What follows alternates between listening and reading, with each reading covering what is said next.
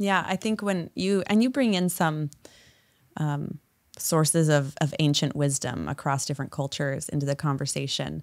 And one thing that strikes me that's so very different in our contemporary moment to almost all sources of ancient wisdom, whether you look at, Greco-Roman pagan sources or Christian sources or Buddhist sources, is there's this idea that that happiness or the good life can be found by through self-restraint, through becoming, learning how to steward your desires well, rather than unleashing them on the world, right? But it seems like in our kind of post-Freudian culture, we've reversed that almost, where restraint of desires is seen as this pathological repression, and that true human happiness is about liberation, right? Freedom from restraint, like unleashing our desires. And so I think that seems like a huge tension. And you kind of touch on that too in your book. So I don't know if you have any additional thoughts on that. I mean, is it possible for us to recover some of that way of thinking about desire in order to begin to talk about boundaries beyond consent that might lead to better sex than what our culture currently offers?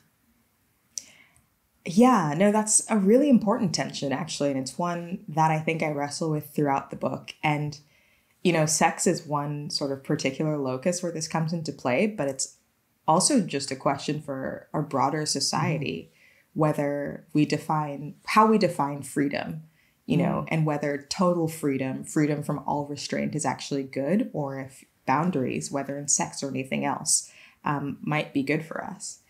And yeah, I mean, in the book, there's one of the early chapters is called "We're Liberated, but We're Miserable."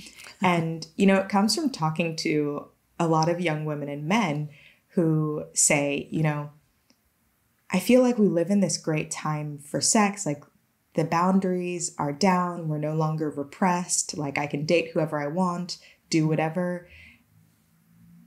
And it's actually kind of overwhelming. And I feel a little bit lost.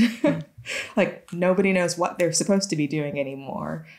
Women are like, I don't really know how to relate to these men. And men are like, well, I don't really know what I'm supposed to be doing with women and how to relate to them either.